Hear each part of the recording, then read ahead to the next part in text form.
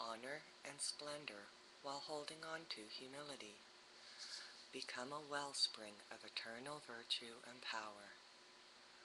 When plain wood is fashioned into objects, it becomes something different. If you keep your original qualities, the greater whole will not be divided. You will become the greatest of leaders, for you will govern least. World domination cannot succeed. All creation is sacred and cannot be controlled. If you try, you will fail. The more we grab, the more we lose. All things have their time. Just as we breathe in and breathe out, people will either lead or follow. People will either have strength or weakness. The sage has no need for extremes. Wise advisors utter dire warnings against the use of hostility for conquest. Hostility is like a rabid dog that turns on its master.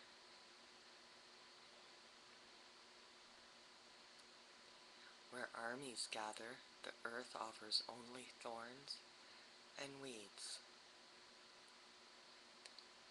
Armies are plagued by misfortune.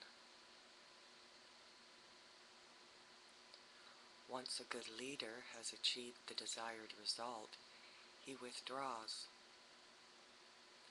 He does not push on to dominate. He acts only out of necessity. He is not arrogant. He does not brag, boast, or flaunt his success. He has no need to dominate. All forced actions weaken quickly, for they are not in tune with the Tao. Weapons are the tools of misfortune. It is best to hate them. Followers of the Tao never use them. People of honor stay at home and value their good fortune. Those who go to war are courting disaster.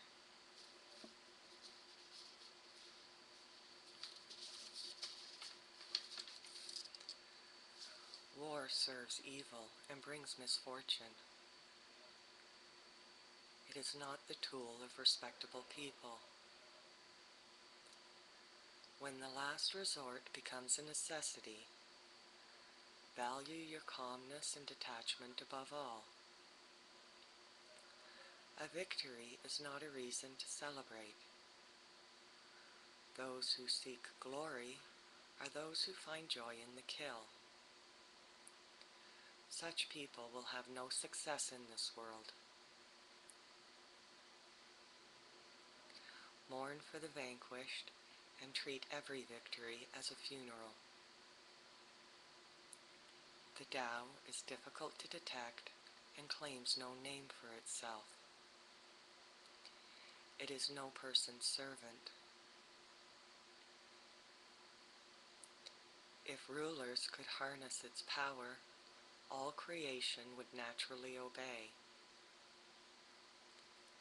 Heaven and earth would rejoice in sweet harmony.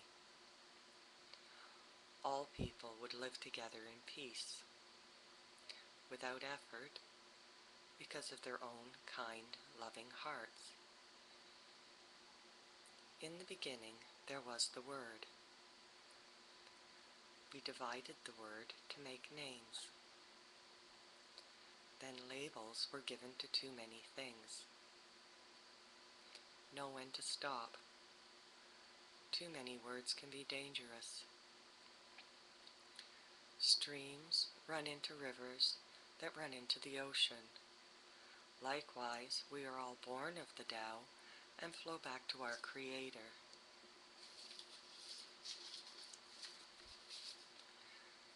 To understand others is wise. To understand yourself is divine. To overcome others is forceful. To overcome the self is powerful. To know labor is to have strength. To know contentment is to be wealthy. Hold on to your base. Give yourself to your position and live long. Those who die but do not perish give themselves to the Tao and live forever. The Tao is like a great universal flood. It covers all things. All things depend on it, but it never stops to take possession of any of them. It works without asking for gratitude. It provides for all things without requiring their obedience.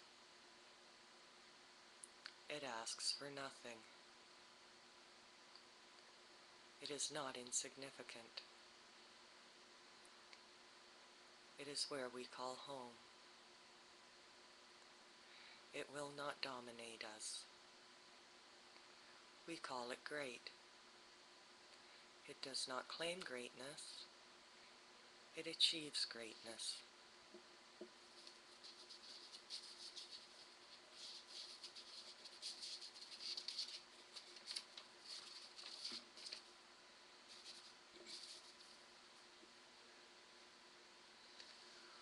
Hold on to this great image. All under heaven will come to you without harm. They will bring harmonious peace.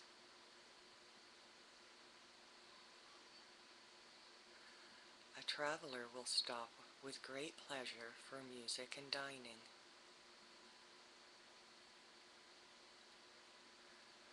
Yet the word of the Tao, spoken out of the mouth, is bland and tasteless. When I look for it, there is nothing to see. When I listen to it, there is nothing to hear. When I use it, it is never exhausted. If you want something to shrink, you must let it expand. If you want something to become weak, you must let it be strong.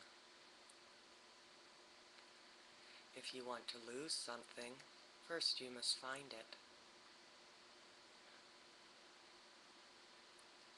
If you want to take something, first you must give it away. This wisdom comes with subtle clarity. The soft and the weak will always overcome the hard and the strong. Fish cannot leave the water. It is still best not to let them see your hook. The Tao is forever still. It is the origin of all action.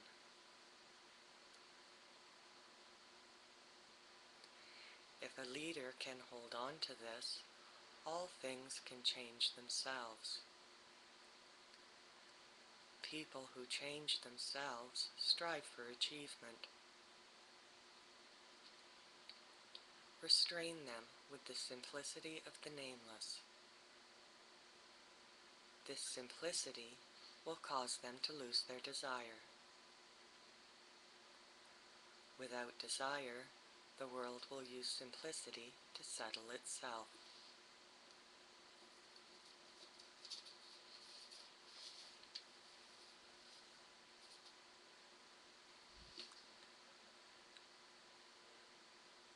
The highest virtue does not define itself as virtuous and is therefore good. Those without virtue cling to their virtuous image. This is not good.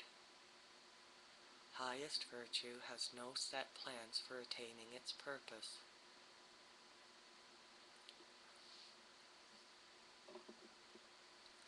Lowest virtue plots, schemes, and plans to get its own way. Benevolence has a plan, but not for its own benefit. Self-righteousness plots, schemes, and plans to serve itself only. Those who follow traditions, rituals, and rules of high etiquette have a definite plan in mind.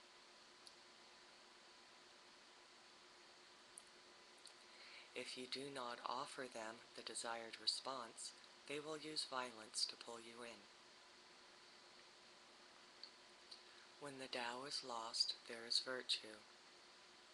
When virtue is lost, there is benevolence. When benevolence is lost, there is righteousness. When righteousness is lost, there are rules of behavior.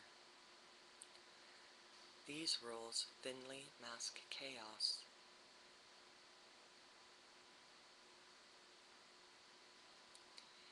If you know this ahead of time, you can be a flower of the Tao and beholder of their innocence. A great person sees the substance and not the shell. Focus on the source and not the flower. Choose this and discard that.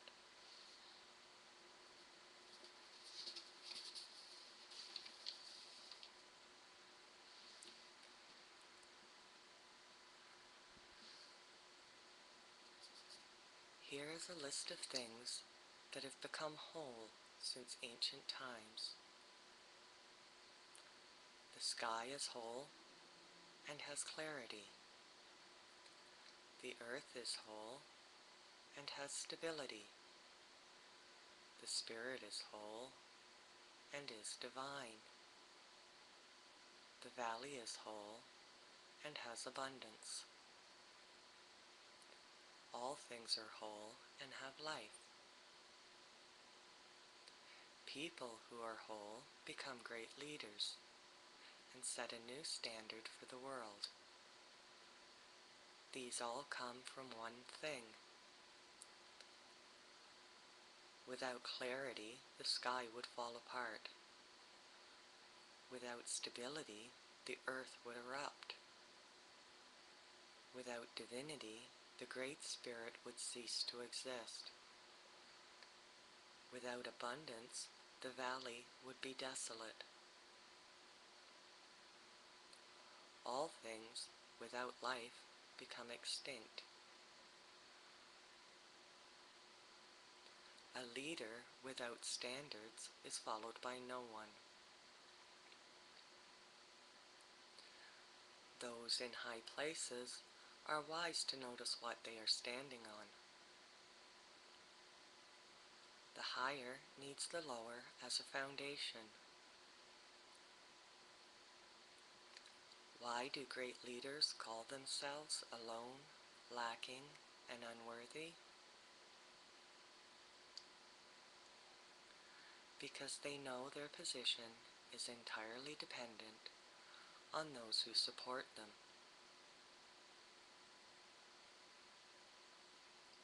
Therefore, the ultimate achievement is no achievement at all.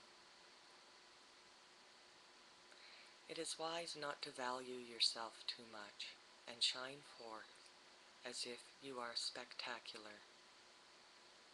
Be content with being average and ordinary.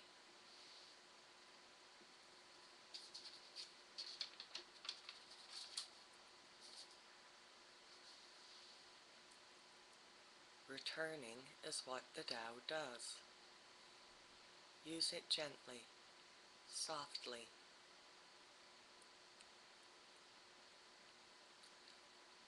All things in the world come from being. Being is born of the non-being. Those destined for a superior existence Hear of the Tao,